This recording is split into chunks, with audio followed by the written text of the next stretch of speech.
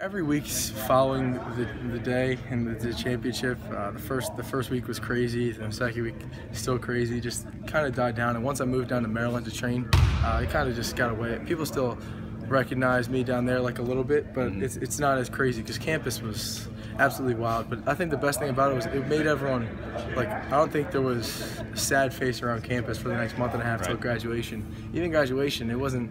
I wasn't crying. None of my teammates or anything were crying. I mean, I'm sure all the girls were, but I think in general, like you can't finish your college career a better way for yourself, for your senior class, and just for everyone around Villanova and all the people all the alums who take pride in watching Villanova.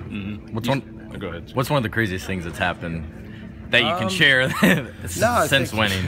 I mean, I think the week after, I think we were just partying every single night, but I just think in the Philadelphia area, we had the parade. We got to go to a Phillies game. Since I'm from the area, I got to throw out like a first pitch. So we got to go to Phillies, Sixers, who was it, Flyers, like basically a playoff game, a Philadelphia Union. Got to go to the Stock Exchange, City Hall. We've just done so many things. We've just really been not taking anything for granted, and just realize how special this opportunity is to just cherish it and just be very happy about the accomplishment that we did.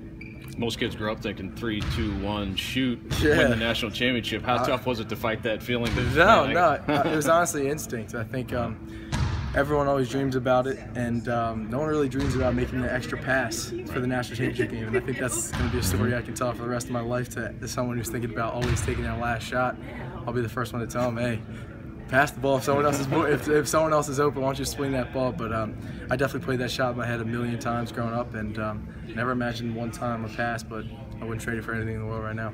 You say you have 76ers lined up, or you already? Yeah. So I have the Lakers on Friday, I have the Jazz on Saturday, and then the Sixers on Monday. So I'm kind of all over the place. This is my first one of these actually. Okay. Yeah, because since we played longer than everyone, my agent just wanted me to take a couple weeks to just relax and just get back into the swing of things. Okay. Yeah. Good. Well, thanks a lot, Ryan. Once you got back into the swing of things, what have you been working on? What kind of early feedback had you received? I mean, getting used to the NBA line. It's a pretty big difference. Not so much in the corners, but on the perimeter, shooting off ball screens and just making decisions as a guard coming off screens and trying to deal with the length that guys are going to have at the next level and just the speed and athleticism. Heard one of the coaches said he made a little money from you knocking down that shot. That's not the first time I've heard that someone has made a lot of money from me. It was funny when we were walking like along to Wall Street in New York. We had like 4 or 5 people come up to us and say, "Hey, you want me $5,000? You give me $10,000?" And we're just like, "You're welcome." Like, yeah, like I don't know how to respond to it, but I guess congrats to whoever won money off us.